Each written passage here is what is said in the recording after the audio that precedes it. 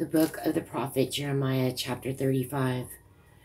The word which came into Jeremiah from the Lord in the days of Jehoiakim the son of Josiah, king of Judah, saying, Go into the house of the Rechabites, and speak unto them, and bring them into the house of the Lord, into one of the chambers, and give them wine to drink.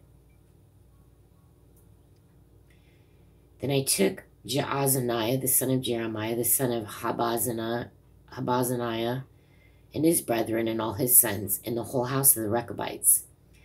And I brought them into the house of the Lord, into the chamber of the sons of Hanan, the son of Igdaliah, a man of God, which was by the chamber of the princes, which was above the chamber of Maaseiah, the son of Shallum, the keeper of the door. And I set before the sons of the house of the Rechabites pots full of wine and cups. And I said unto them, Drink ye wine. But they said, We will drink no wine, for Jonadab the son of Rechab our father commanded us, saying, Ye shall drink no wine, neither ye nor your sons forever. Neither shall ye build a house, nor sow seed, nor plant vineyard, nor have any. But all your days ye shall dwell in tents, that ye may live many days in the land where ye be strangers. Thus we have obeyed the voice of Jonadab the son of Rechab our father, in all that he hath charged us, to drink no wine all our days, we, our wives, our sons, nor our daughters, nor to build houses for us to dwell in, neither have we vineyard, nor field, nor seed. But we have dwelt in tents, and have obeyed, and done according to all that Jonadab our father commanded us. But it came to pass, when Nebuchadrezzar, king of Babylon, came up into the land, that we said, Come, and let us go to Jerusalem, for fear of the army of the Chaldeans, and for fear of the army of the Syrians. So we dwelt at Jerusalem.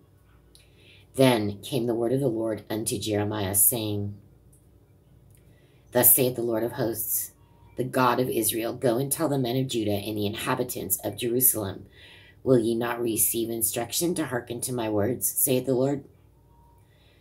The words of Jonadab the son of Rechab, that he commanded his sons not to drink wine, are performed.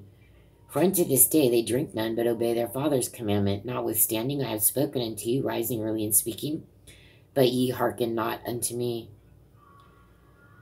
I have also sent unto you all my servants, the prophets, rising up early and sending them, saying, Return ye now every man from his evil way, and amend your doings, and go not after other gods to serve them, and ye shall dwell in the land which I have given you and to your fathers.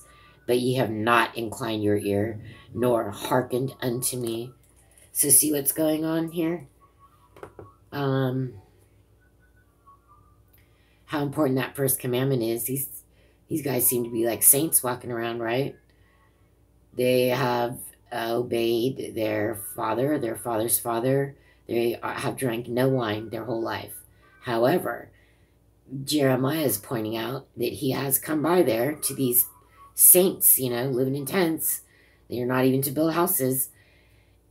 And they appear really saintly, but he's telling them, I went around there every day, and I'm telling you to listen to the word of the Lord, and you didn't do it.